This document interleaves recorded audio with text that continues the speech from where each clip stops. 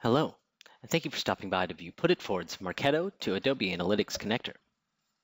Put It Forward deals with data integration, and we love to make it easy for business users to be able to access data, connect systems without any expensive or potentially slow developer resources.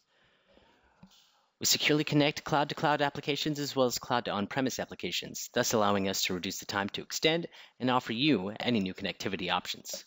As we can see here from the slide, anyone within your organization has the ability to integrate data involving the most common as well as most complex business scenarios. As we take a dive into the application itself, we can view here and begin to understanding or create a fundamental understanding of the data objects and data list types that are allowed for us to use within our connector. Whether it's all leads, unsubscribed leads, specific lead IDs, or even triggering events from Marketo to Adobe Analytics, nothing is untouchable with the Put It Forward application. As we can see here, we begin to dive into lead information or lead generation information, and we can see that information related to that allows us to integrate. From within here, we take a look as well and gain a fundamental understanding within Adobe Analytics, whether it's visitors, unique monthly visitors, or anything related to the Adobe Analytics tool. It does give you the ability to integrate the information back and forth between Marketo. Whether it's any data object or any data type as well as metadata, Put It Forward certainly has the ability to connect the two. As we take a step into the Put It Forward application, we log into the web user interface. When within the UI, we can take a look and create a connector from here. When we create the connector, we typically involve it by creating a name for it, whether it's related to a specific project type, specific lead type, or specific campaign type. Vice versa, if it's related to anything to profile visits or profile views within Adobe, you can name it as such. Once we have named it, we can decide whether the connector is active upon creation, notification of changes made to the connector, or persisting the logs.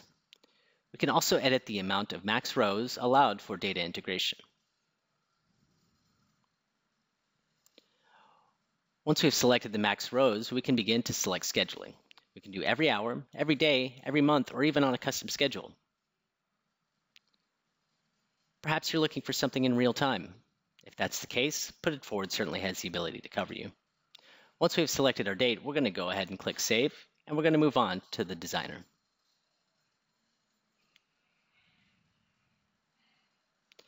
As we move on to the designer page, we can begin to connect information. But before we get to that, let's go ahead and set the properties related to the applications at use today. We take the information based on the API level. If it's not in regards to the API, it is regarding open authorization or HTTPS access. Once we have entered in the necessary information, we also use user credentials to be able to read and write access related to that. Once we've entered in our credentials, we begin to select the properties available to us. As you can see here, we've selected our report suite within Adobe Analytics. From within here, we select the metrics side. This could be page views, page visits, all visitors, or things related to parent objects within Adobe Analytics. As you can see here, the data objects are searchable.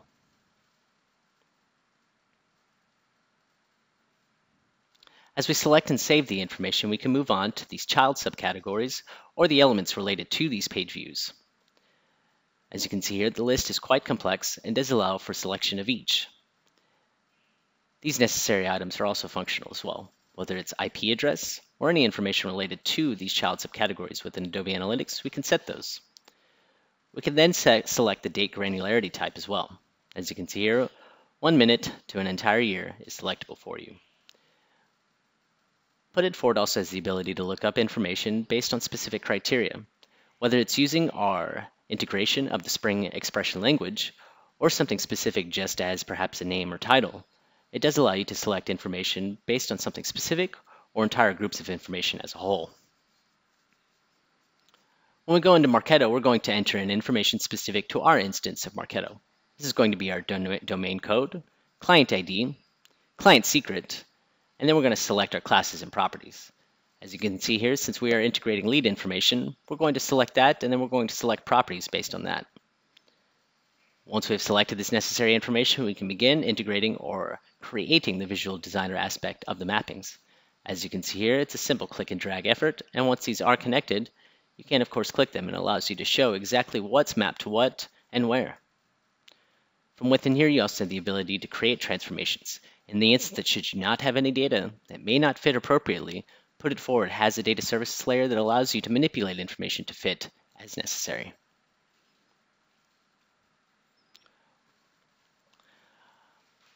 Alongside the data services layer, you also have an integration of data governance within Put It Forward. From within here, we can view things based on the calendar level, as well as reporting for any high-level executives that should need to view it if necessary. From within here, you also have applications or data integration logs related to the information that has been passed along. This allows for an in-flight view, as well as in-flight editing of this information as is necessary.